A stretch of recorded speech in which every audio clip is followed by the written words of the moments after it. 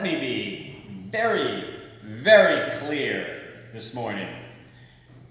The church has used these red-letter words to force women to stay in bad marriages. The church has used this passage as an anti-homosexuality passage. I believe that this is an abuse of Scripture. Now, you may disagree with me, as countless Christians do, but I don't think that this passage should be used in that way at all. But it has been used to keep people on the margins and keep people out of the church, when the reality is that passage should do exactly the opposite.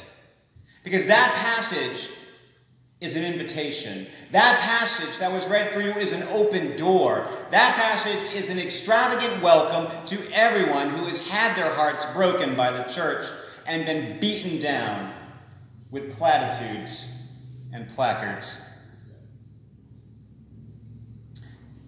Have you ever been asked a question, and you know that the person asking you the question doesn't really care about your response, but they're just waiting and wanting to share with you their thoughts?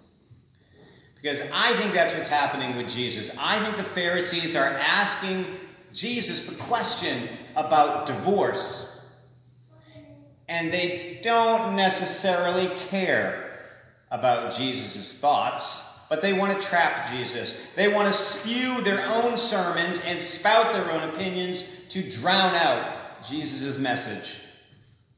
But Jesus is cool. He's wise to them.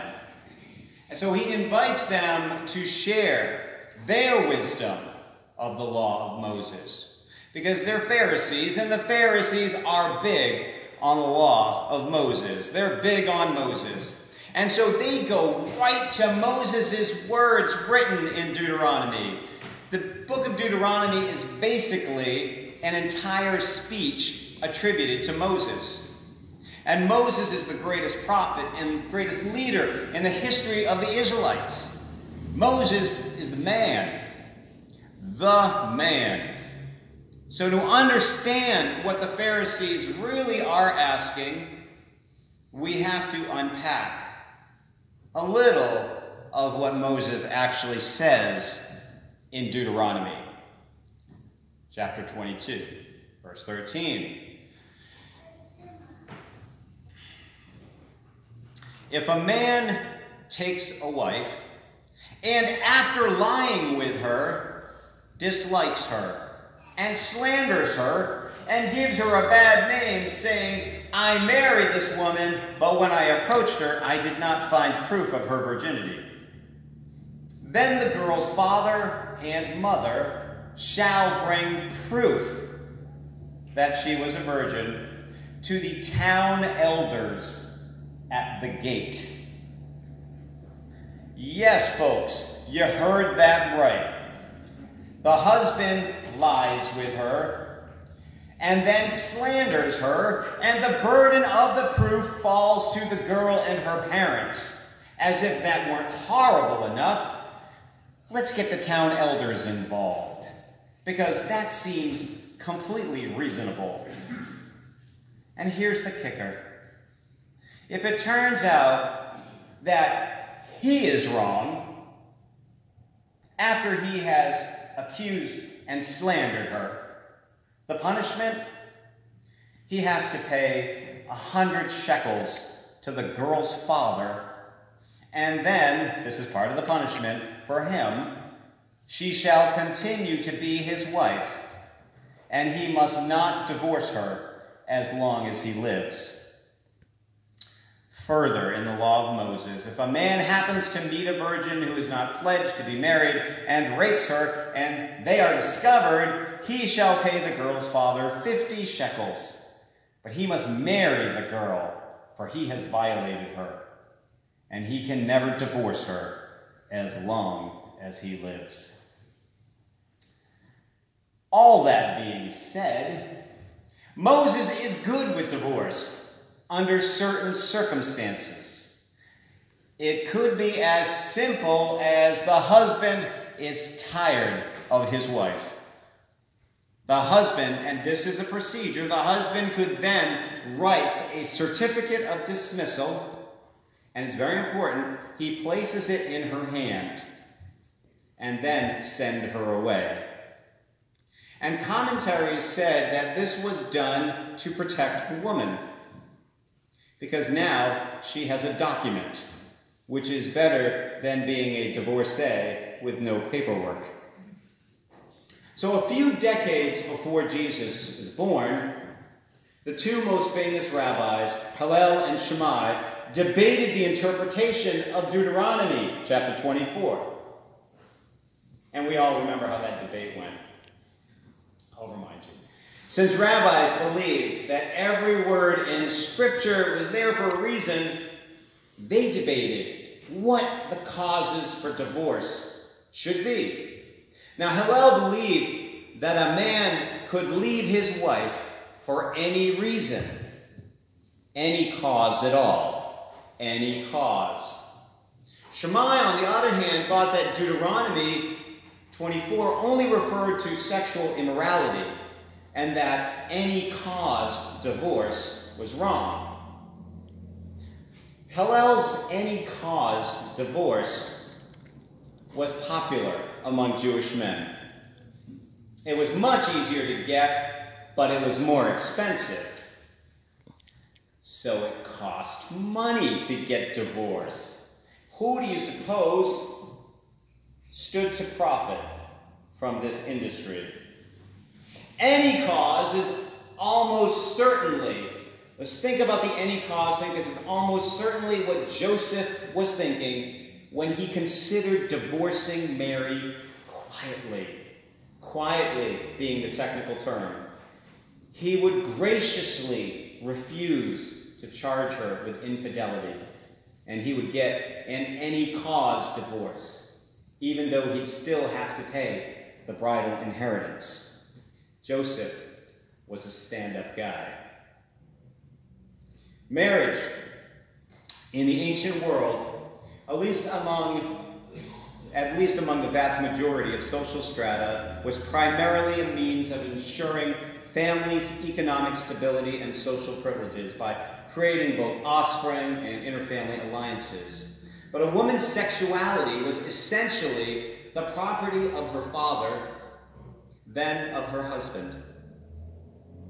So at the time that Jesus is being asked this question by the Pharisees, adultery, good news, is no longer punishable by death.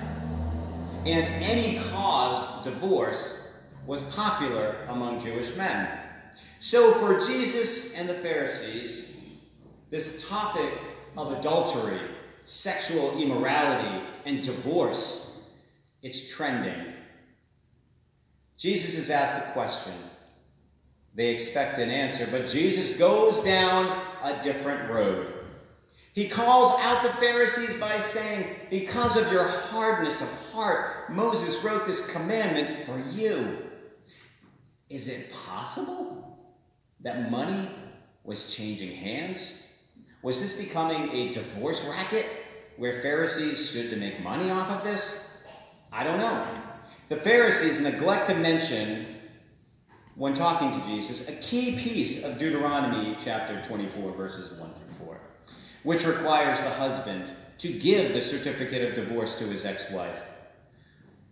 Such a document might provide a divorced woman with a defense against rumor and slander. For a majority of women in that culture, survival depended on being a member of a household. A woman, perhaps with children and without a husband, and without a means of explaining to people why she was unmarried, would be exposed to great risk. The law's provision about the certificate seeks to alleviate that risk. But the Pharisees, they leave that part out. They find that detail not really worth noting. When Jesus mentions divorce in the Gospels, he's articulating his position on the Shema Hallel debate. Now, biblical literalists will point out that Jesus said, "A man shall leave his father and mother and be joined to his wife, and the two shall become one flesh. Therefore, what God has joined together, let no one separate." But Jesus said, God created them male and female. And it says it right there in black and white in Genesis, and it says it there in red letters in the New Testament. But then Jesus tells the disciples a little bit later, whoever divorces his wife and marries another commits adultery against her. If she divorces her husband and marries another, then she commits adultery. And the passage concludes with another story about how important children are. I don't know if you've been paying attention, but this is the third week in a row that Jesus punctuates his radical teaching with a story of children being hindered. Jesus elevates children once again. He's elevating the status of children. And another remarkable twist, Jesus makes it subtle, but powerful. Powerful in this passage is the elevation of women in this story. Because Jesus puts women on the same level as men. This may seem strange to some of you in these times, but this was a radical concept, that male and female are created equal by God. It says, "A man shall leave his father and mother and be joined to his wife, and the two become one." One. They become equal partners. And Jesus goes even further by saying that in divorce, both husband and wife are equal. Jesus is ushering in a socio-economic revolution.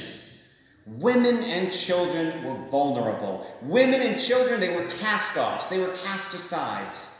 And there's a reason why in Mosaic law, the Jews are told to leave the leftover crops in the field. Don't go back for the extra crops. Crops are left behind for those who were left behind by social class. Widows, children, immigrants, women falsely accused by men, the women whose stories and whose defenses were not believed, and were left to pick up the pieces of their shattered and exposed lives. The poorest, the weakest, the vulnerable. So when Jesus is asked the question about divorce, he wasn't being asked, "What do you think about divorce?" He was being asked, "Are you with us?" Jesus, are you with us? Jesus' response, and I'm paraphrasing, "Pharisees, I know that this is a radical idea and this is going to completely blow your mind. But men and women are equal in the sight of God." Men and women are equal in the sight of God, Pharisees. Are you with me? Are you with me? Amen.